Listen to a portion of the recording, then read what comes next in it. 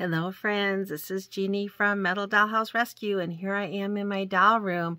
I've had another busy week, so I've not had a chance to be in here very much.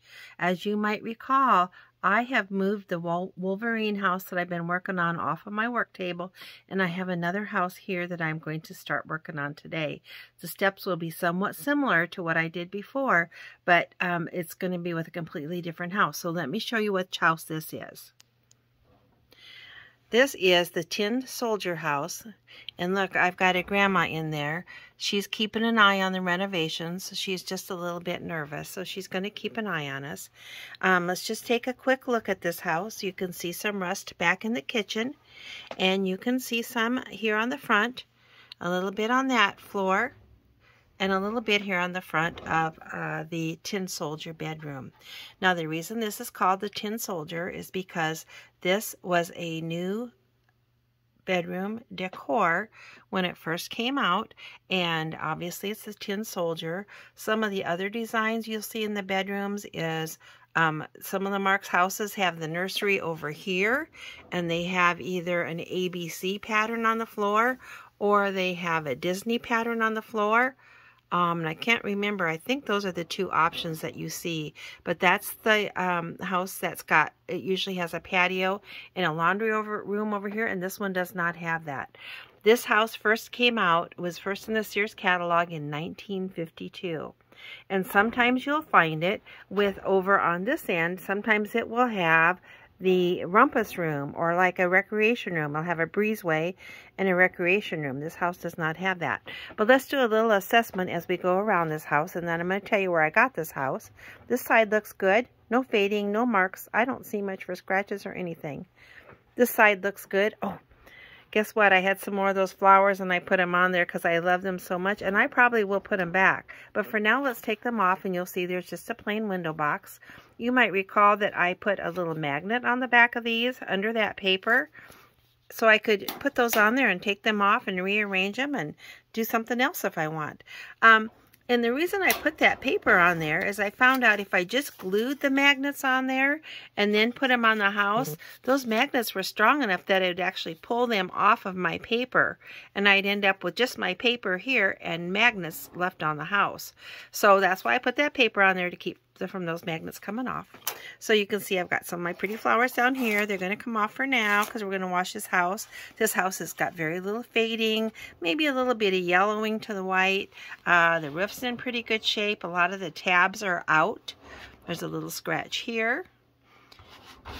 I'm going to take this flower off. Grandma won't be happy when she sees I took her flowers off. Very little fading, very little scratching.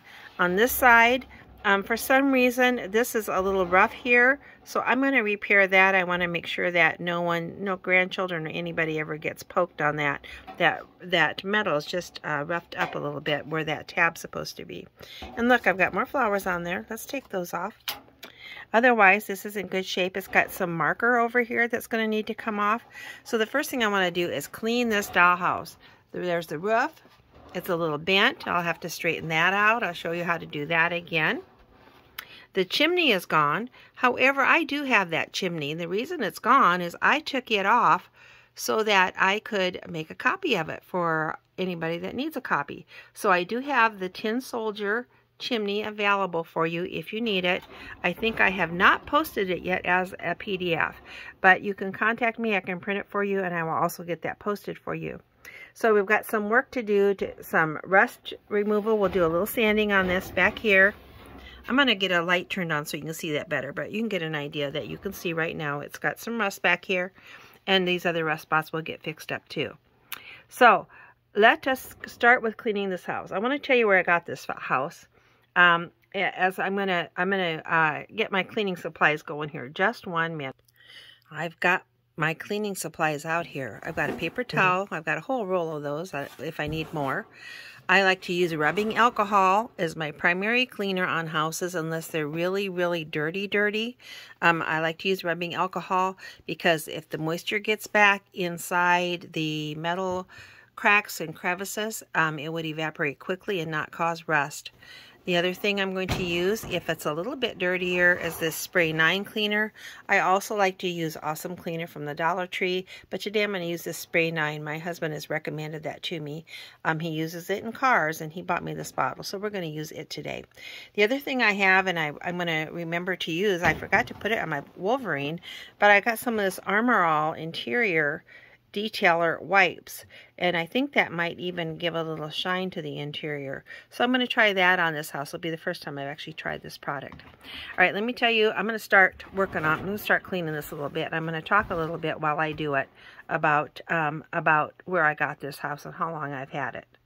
Okay, I've got my light on now, so you can see that rust back in the corner a little better. You can see it's not very good looking back there, but it doesn't seem to be much on the wall, so that's very nice. And a little bit here at the front, and up here, and back here. And there's Grandma keeping an eye on us.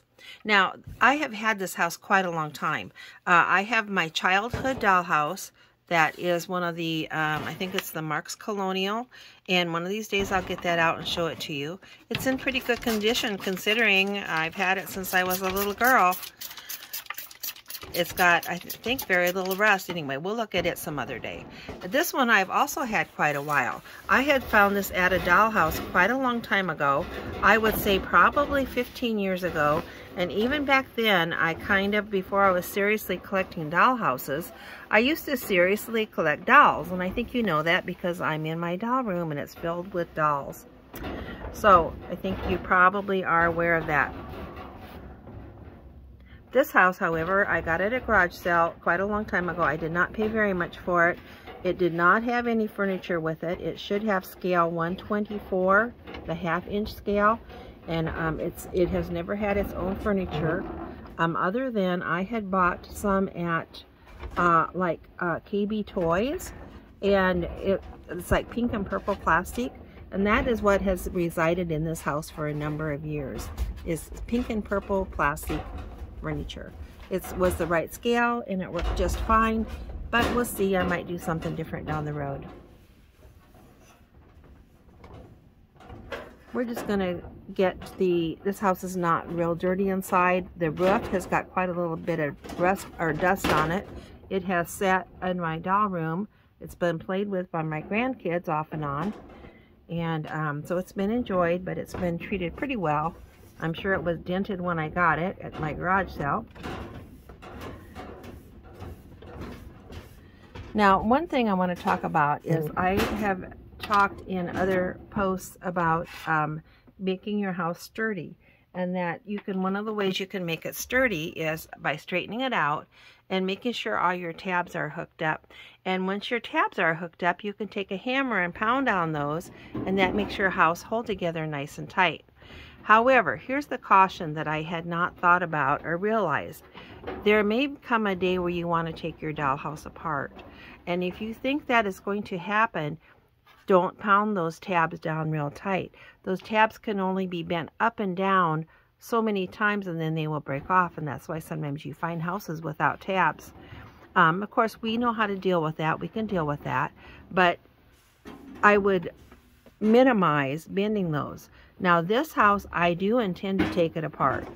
One thing, I've got one of our dear group members named Mary needs a copy of this wall here. Her house is missing this wall.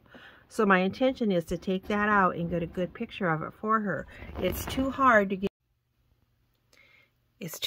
get your camera in there to get good pictures. So I'm going to take that wall apart and take a picture up here, then a picture down here, and then on the outside we'll have to do 2 pictures here because I won't be able to print one that big, but I'll do a picture of this and a picture of this. Now her house, as I recall, is a different color, so I may try to find one on the internet that's her color. I think hers is red here and white here. The outside of this house, these houses were produced with different colors on the outside, but they are consistently the same on the inside with the same color pattern. Okay, and I have reminded you about why you might not want to pound those tabs down tight, because you may want to take it apart someday. My long-term plan for this house, because I have got one just like it, only it's got the rumpus room over on this. I've got one just like it, but with a rumpus room on this end, and because of that, I think I'm going to sell this house. So you can watch the progress, and then maybe someday, if you're interested in it, I'll put it up for sale. Okay, I have given it a wipe down all the way around. I need to turn it around and wipe down the roof on the other side. I know it's dusty on the back. This, I always call this the back of the house, and in my doll room, this side doesn't get to show. So it has not been dusted. The front of the house has been cleaned occasionally, but this side has not been cleaned or even dusted. So I'm going to go over that really good with my alcohol, possibly that number 9 cleaner also, and see if I can get that really nice. Now I do want to show you something here. Linda had pointed this out to me. The graphics on these are so incredible. Look here how this light is, and then you can see the shadow on the lithograph of that light. That's how detailed those are. Here's the railing and then the shadow of the railing. So there are lots and lots of detail on these lithographs. That's one thing I love about these houses. All right, I'm going to give it a good cleaning, and then I will check back with you. Okay, I think I've got this set up so you can watch me as I work to get this bend out of this part of the roof. I don't know if you can tell that there is quite a little bend there in that roof. So here's how to do it. First I take a piece of, this is a piece of leftover hardwood flooring, and it's nice to have one, in this case, that's about as long as the roof, so I can hold it up there against the roof. And there you can see how far off that roof is, that there's quite a little bow there. Then I'm going to hold that up there tight, and I'm going to take my rubber hammer, and you can use a rubber hammer like this, or you can use a regular hammer and put a sock over the end. And when you hammer on this, I'm not sure I've ever been always clear on this, but you want to hammer right here on the edge, not up here on that flat part, because you will get dings in it if you hammer there. You want to hammer right here on this rolled edge, and you could start very soft and then hammer harder, harder, harder until you get that bent into shape. But when I hammer, I'm going to have my wood up here, and that will help that metal to know where it's supposed to go. I'm going to do just a few hammers now, and then I'll do it off camera because it gets really loud. Hammer right there on that edge. And that wood helps that metal know where to go in order to be straight. Okay, I hope you're able to try this technique on your house, because you'll be surprised at really how easy it is. It did not take very many hammers at all in order to get that. You can see how much straighter that is. That roof is just nice and straight now, right along that wood as it should be. It took, oh, maybe just 6 or 8 or 10 nice pounds with my hammer to get that done. So I am very happy with that. So next we're going to do just a little bit of prepping, and then we'll start to paint. I'm going to tell you how I'm going to prep this, and then we'll come back and paint it another night. I've got a few things I've got to work on tonight. But here's what you need to do. Number 1, you need to sand this down, and I sometimes say you need to make that smooth. This feels quite rough where that rust is, and even maybe an inch or so this way. It's really rough. And if you were to just paint over that without any sanding, your new paint is just going to be rough also. So although this doesn't have to be smooth, it has to be at least flat, so that when you run your finger over there, you're not feeling those raised rough areas. I take just a little piece of sandpaper. This I cut off of a bigger piece. This I think is the 180 grit. You can use 180 or finer, and a bigger number on sandpaper is finer. So if you had 220 grit, it would be finer. It would be less rough. This is 180 if I recall right. And I've just cut a little piece off to make it easy to handle. And I'm just going to sand along there. Now this will take the paint off as you go. So you want to confine it to just those areas that are raised up, because the more paint you take off, the more you're going to replace. Now if you want to paint the whole floor, then you know what, sand all you want, I don't care. But if I'm just going to touch up these little spots, I'm just going to make those flat or smoothish, so that when it's painted, the texture won't be different than the rest of the floor. And you can see it's making some, you can see down here, there's getting some rust powder down there that's coming off of it. And that is taking that raised part off of there. It's also removing a little bit of that paint along there. But that's okay because it was rough and it was rusty. So I'm okay with that. Now I took my grandma out of here. She was quite concerned when I started to pound. But I'm going to put her back in there because she likes to keep an eye on what we're doing. This was her house. She has lived here for a while. I took some pictures of her sitting here in the kitchen that I posted on some of our welcome posts. I'll have to post some of her again. She I've actually had her quite a long time. I don't recall where I got her. But she was, you know, as a doll collector, a lot of times I would buy small dolls and small items and small, you know, little things. Of course, I've always had a love for doll houses. So, okay, we're going to move back to that back corner. I feel like this is getting pretty smooth. I'm going to go back to that back corner. And there's a lot more rust back there. My big hand gets in the way, and my grandma's getting in the way. She's going to come up to the bedroom and wait for us up there. Don't worry about it, Grandma. We got it under control. She looks a lot like one of my grandmas. Now, again, I'm trying to confine my sanding to those rusty areas. There's a cute little graphic out here.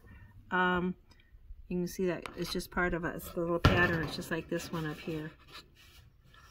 So I'm going to try not to sand that cute little graphic off. I just want to get that rust down smooth. Down, not real smooth, but flat.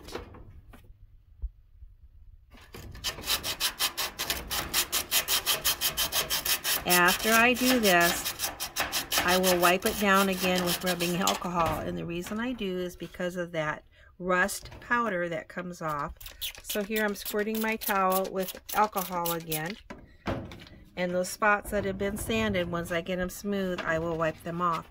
After that, we are ready for paint. So I'm going to leave this video at this point, and I'm going to do the sanding off of camera. I think you got the idea of what I'm doing. A little bit of sandpaper.